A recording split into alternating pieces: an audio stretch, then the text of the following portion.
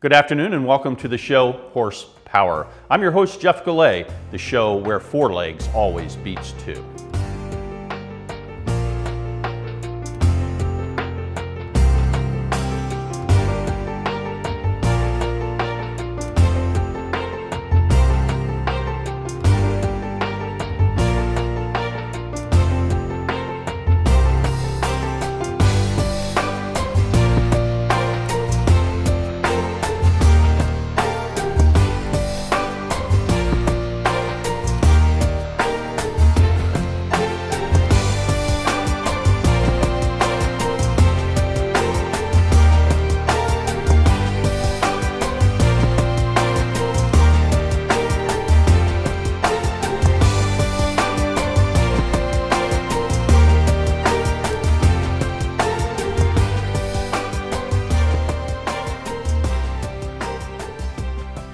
This afternoon, I'd like to welcome Lori Bourne to this episode of Horsepower.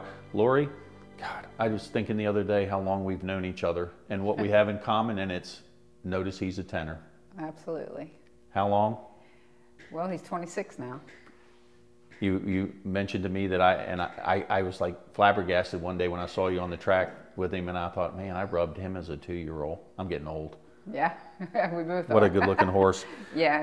But we're going to talk a little bit about today, like your experiences on the racetrack, some of the various facets of the industry that you've done. But if you would like, maybe just talk a little bit about your early experiences, your mom and dad, and how they influenced you to get involved in the horse racing business. Okay.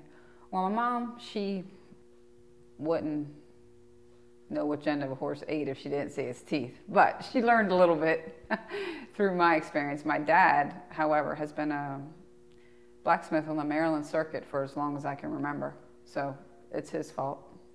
He caused this. When growing up, did you have any influence outside of him, like that predisposed you to wanting to ride and get involved with horses? No, I went to the track with him every weekend and every day during the summer because I spent the weekends with my dad. He, not only did he shoe horses, but we would go to the track early. He'd probably gallop 15 or 20. And then we went to a training center in Hartford County called Ray Ann Farm, and he broke babies. They had a 5/8 mile training track with a 3-horse starting gate. And I can remember at the age of 5, I used to ride the lead pony. He was a big lead pony, you know, like they use in the races. And he would let me gallop with the last 2 sets of babies. Whether we took I'd take the pony to the gate or whatever. If the weather was bad, they had a barn big enough where you could probably gallop 3 or 4 abreast. And I galloped along, the last 2 sets were mine. I mean, you've always been small. Yeah. So, yeah. I mean, I'm sure, like, did he ever look at you and say, like, oh, yeah, you're going to be a jockey? Never. Never. My dad is the kind of person that he'll answer anything you want. He'll be there for you, but he will never tell you what he thinks you should do. It's your, Fortunate. you know, whatever you want to do. He's been there for me. I mean, never has he not, but he's never ever said, Lori, I think you should do this or do that. And to tell you the truth, as I was finishing high school, I thought I was going to be too big to ride. Well, like 122 pounds. And so I said, well, I'll barrel race. I'll be a barrel racer. I'll go fast that way. And my last year of high school, my senior year, I was lucky enough to be able to gallop in the morning and go to school. I only needed 3 credits. So was that at Pimlico or? Actually, the first place I galloped was Timonium for Ann Merriman. Wow. And then I galloped at Bowie for Odie Clellan. That's where, but I only needed 3 credits, so I only went to school the last 3 periods of high school. So, and then the more I worked horses, the more I galloped, the more different kind of horses I got on, I decided I wanted to ride. Now, would you consider Odie to be influential? Oh, absolutely. Because I mean, people talk about the McCarran brothers, and there's more than just them, I'm sure. Oh yeah. Yeah, absolutely. He and I met him through a mutual friend that we had that worked for him, and I only met her because of a racehorse that she raised that I was familiar with the racehorse's dad. It's the sire. So it's kind of funny how it worked out. And oh, absolutely, Odie. I mean, you got on a lot. They weren't always sane. You learned a lot. One day, right before I rode, I got on 15 horses. It was pouring down rain. I worked 14 of them, 5/8 a mile or farther.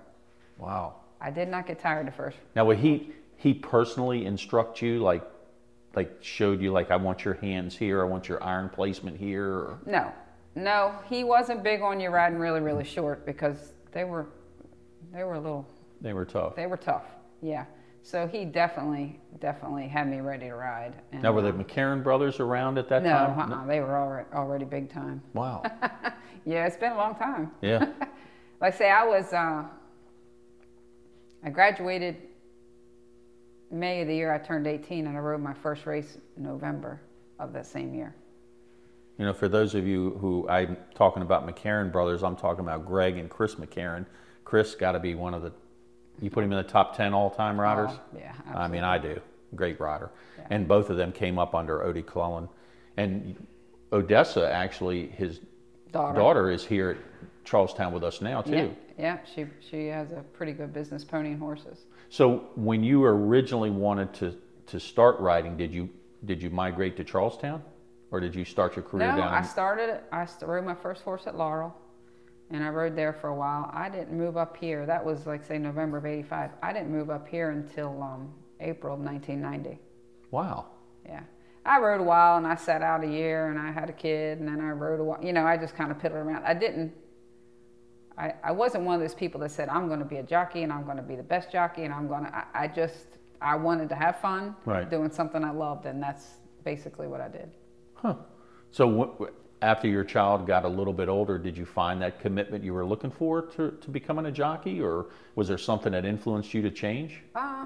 No, I mean, I galloped horses in the morning too for Jimmy Murphy, which was another, I mean, really nice horses. Phenomenal trainer. Yeah, great guy and good horses. And I decided that Willie was 3, and I decided that I needed to find a place that if I wanted to continue riding, that I could call home so he could go to school and I wouldn't be dragging him all over the place. So that's what I did.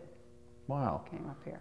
You know, we did a segment recently chronicling the 50th anniversary of Barbara Jo Rubin, and her being the first female rider in the United States to win a parimutuel race. And I know you weren't around then, but I mean, I'm sure that you probably experienced some of the same, I don't want to say discrimination, but maybe that, you know, I mean, women, I have been surprised at the number of women that actually rode here at Charlestown, and not so much now, but back when 20 years ago. 20 years ago, you could pick up a program and see 5 or 6 girls in the standings. Oh yeah, yeah. We did really well. Like I say, I got here in 1990, and who were some of the other women that you recall back then? Jade Charlie, Lori Youngs, Debbie Pearson, Lillian Kuykendall. Gosh. Now, did the riders then, were they accepting of you, or they looked at you? Really? They never. I never had a problem with riders, trainers.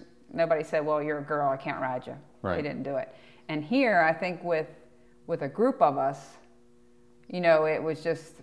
There was a great camaraderie amongst the girls. We did well, and you know, we all got along in the room. We all were competitors on the racetrack. You know, there was. Is that, you know, you hear that in other sports, football and basketball, baseball, whatever, that, you know, you can be competitors out on the field and you can be friends like in the locker room. Is that the same way in this sport? Mm-hmm. And same way. Do you find, like, was it injuries that ended your career, or was it something you just decided to?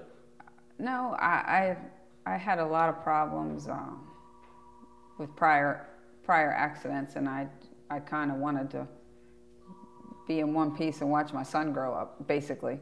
So, and that's what I did. I had a lot of problems going on with my neck, and that was pretty scary to me. Did you make the transition from riding to training soon afterwards?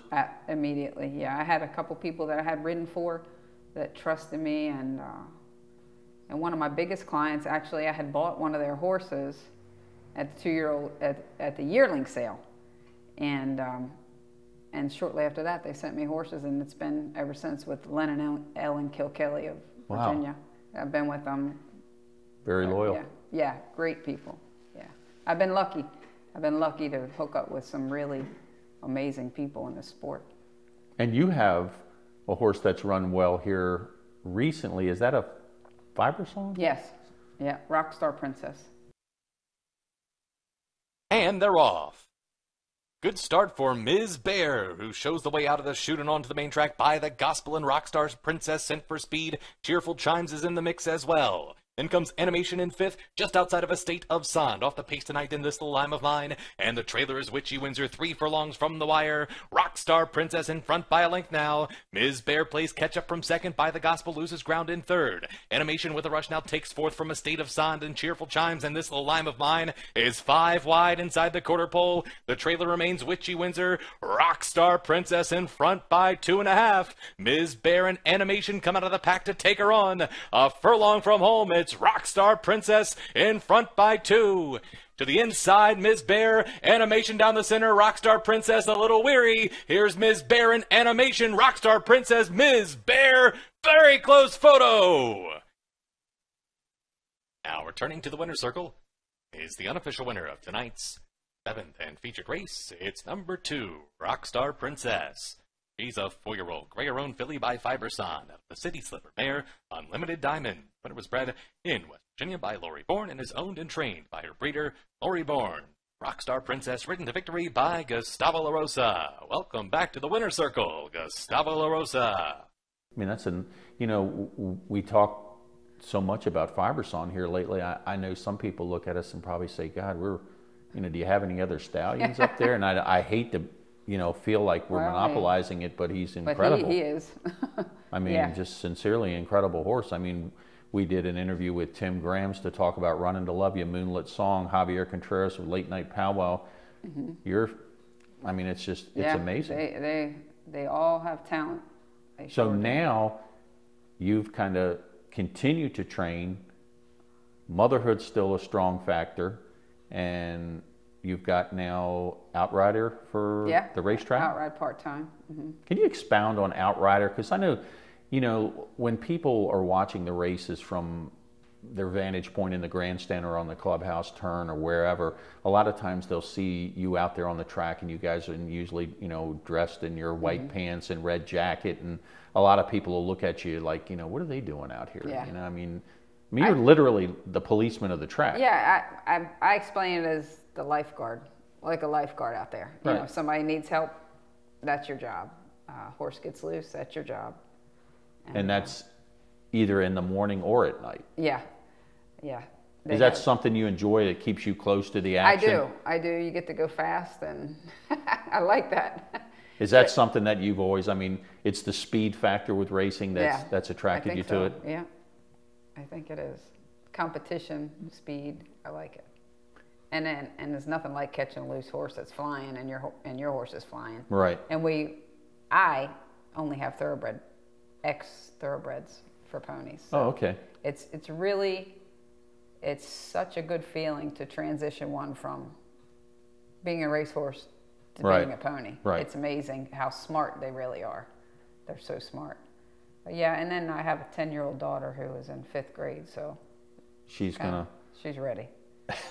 I don't know what she's going to do. She said she wants pony horses when she grows up. Her brother graduated from college Saturday, and she said, I'm not going to college. I'm going to pony horses. Wow. Okay. Good luck with that. It's only 10 years old, man, I'll tell you. We'll see. So, when we talked a little bit about Barbara Jo Rubin, I am amazed because, I think it's a generational factor where, Barbara Jo Rubin was in the late 60s. Right. You're 90s. Mm-hmm. And I think it's probably difficult to compare those two because talking with her, there was... Oh, yeah, there was a lot of There was some consternation with her showing up here. I was told that the jockeys were going to refuse to ride that evening, that people were upset, that the old cigar smoking, typical racetrack man of that Wasn't era. gonna happen. Yeah, they did not want it to happen. Yeah. So, I never was faced with any of that. not. I mean, there are people that won't ride girls. You know, I'm sure they're everywhere, but What is it about a girl that you think, like I've been told some guys say they got better hands, they're softer on the horse's mouth. Do you just that's feel what like I've heard. they actually have a rapport with the horse? I think they're a little quieter.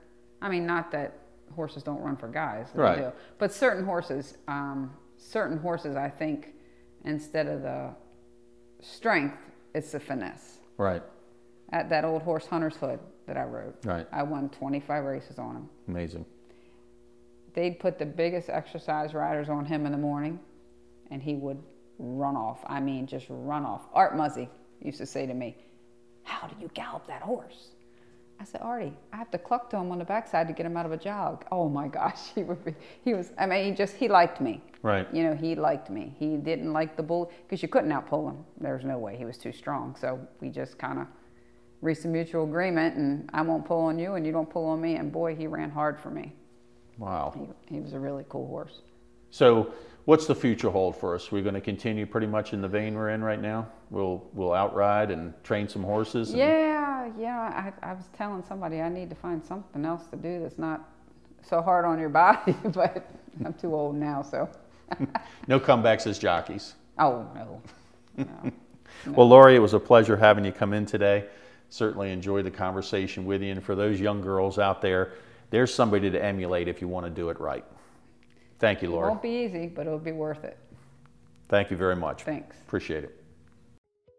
Thoroughbred horses are best known for their careers at racetracks, but not every horse finds success in racing. As in any sport, some athletes find themselves getting too old. Some get injured, and some were never really born for it in the first place. Loose and Capable is a Kentucky thoroughbred who began his racing career in 2011 at Gulfstream Park in Florida. Over the next 3 years, he'd compete in 28 races, running in Florida, Pennsylvania, Delaware, Maryland, and West Virginia. 23 and 4/5 seconds, and it's going to be Inner Power, Victor Rodriguez, who holds a slight advantage. Loose and Capable now moving alongside. Up between horses comes Fantastic third, fourth up the rail, Cooper County, dropping back fifth outside, Rutledge Lion. The 2 lengths back to Born to Cuss, who moves up on the inside of Mighty Fenian. Then comes Punk Robinson, the trailer now, Proud Pluck.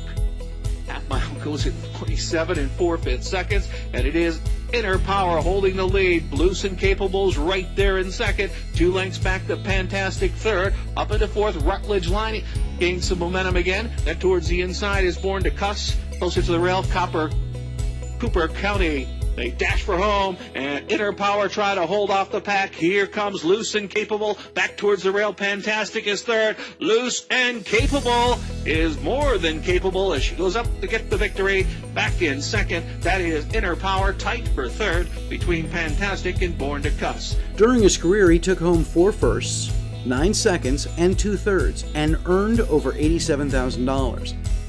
As his retirement approached, Kerry Shanahan and Katie Johnson from Ballyclare Farm came to Charlestown races to meet him. Some people go to Germany to find their next big show horse, others go to Holland. But when Katie met Loose and Capable in the barns at Charlestown, she knew that they would make a great team. The path to getting there wasn't easy. Loose and Capable, who Katie renamed Lucian, was a horse who wanted to work, but he only knew one thing: how to run. There was no hope of quieting him down. All Katie could hope to do was redirect his focus. So all of the basics were put on the back burner, and she let him jump. Katie took Lucian to dozens of trainers and heard the same things over and over. He's just a crazy thoroughbred, and he has a nice jump for a thoroughbred. Even more often, she heard, "Have you tried a quieting supplement?" But Katie didn't want to give him a quieting supplement or break his spirit. She wanted help focusing his energy and channeling his competitive spirit. It was then that Kerry introduced Katie to Manuel Torres, the Colombian Olympian, show jumper, and trainer. Many hunter and jumper trainers will tell you they love thoroughbreds, but very few trainers will take a thoroughbred seriously as a horse who can compete. Torres, however, immediately recognized his mind and his heart, and Lucian has been developing as an upper-level show jumper ever since. To Katie, Lucian demonstrates the best of the thoroughbred breed. He may not be as talented as many of the other jumpers that he competes against, but his work ethic, athleticism, and heart more than make up for it. And there's no horse that Katie would rather compete with than her little thoroughbred with the big spirit.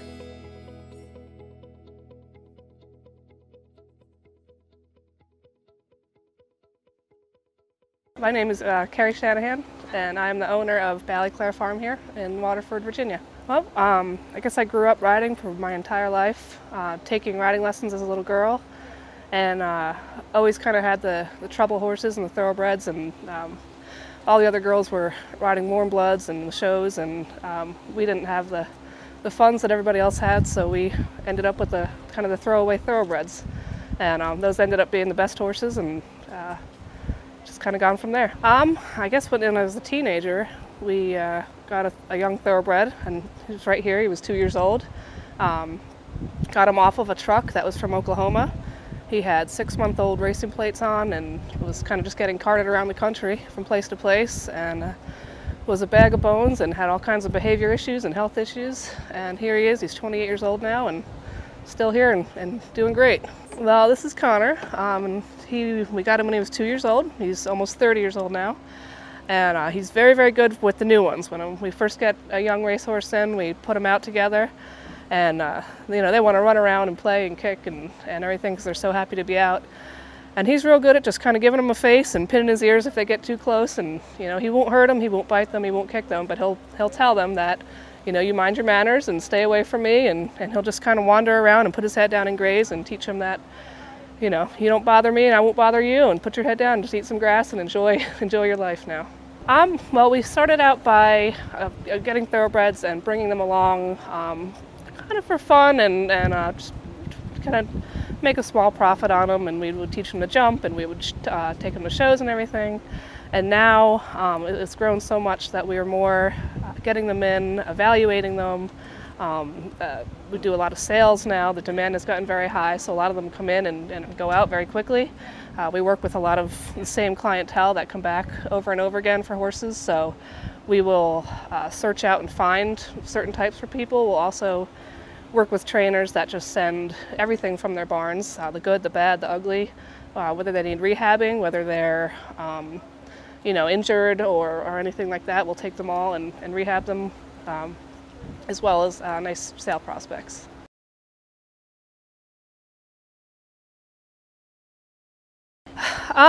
For one thing, they're definitely one of the hotter breeds. They're not quarter horses, they're not draft horses, but that doesn't necessarily mean that they're crazy or dangerous or anything like that. I think where people get the crazy notion from is because they're athletes and they're trained to race and they're fit and they're obviously a lot more sharp than your common riding horse. I think that all goes away. I think with some time and some retraining and some care, they turn out just like this, and they make great riding horses and are wonderful for children and older people and everything as well. They can do anything that any other breed can do. They can pull a cart, they can go in a Western saddle, they can go in the English show ring, they can do anything.